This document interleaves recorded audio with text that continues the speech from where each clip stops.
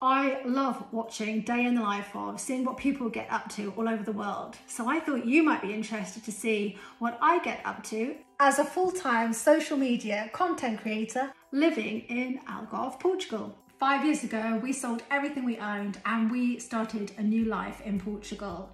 My life has changed beyond all recognition. So here's what a typical day looks like for me now. Morning starts with a wander around the orange grove just after sunrise. The girls chasing off rabbits and munching on windfall oranges and clementines scattered all over the floor. In the meantime, my husband, who definitely is not a morning person, he heads into the gym and he puts on the music for me to start my workout. I could push myself more with my workouts.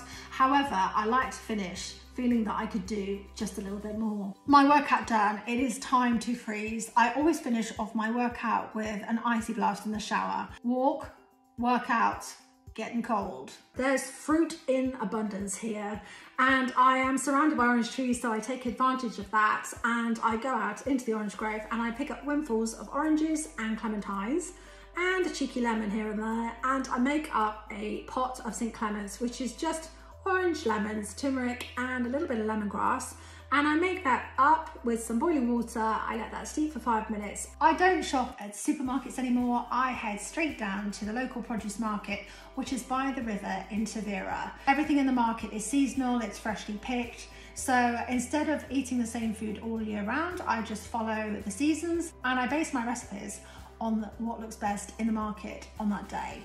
Just outside the market is a bakery and I go and queue up for their amazing artisan bread. I might take the scenic route back to my house and I go through Santa Lucia. Santa Lucia is an amazing little waterside village along the Rio Formosa. It's actually famous for octopus.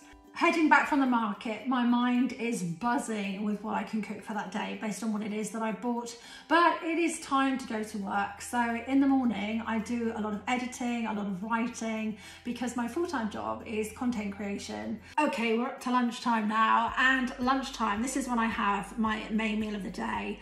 I only eat 2 meals, so I fast between 2 o'clock in the afternoon and 8 AM the following day. So my 2 meals have to really count, with lots of fresh veggies, nuts, seeds, beans, and of course tons of fruit to get lots of fibre in my tummy to keep me feeling full until the following day.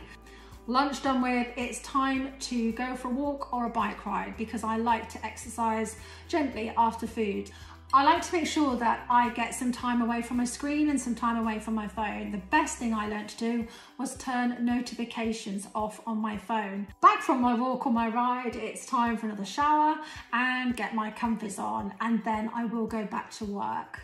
Now I'm a little bit strange because I don't have a TV, so in the evening I like to do painting, reading, listening to music, or just catching up with my favourite bloggers and vloggers on social media. Time to hang out and chill before bed.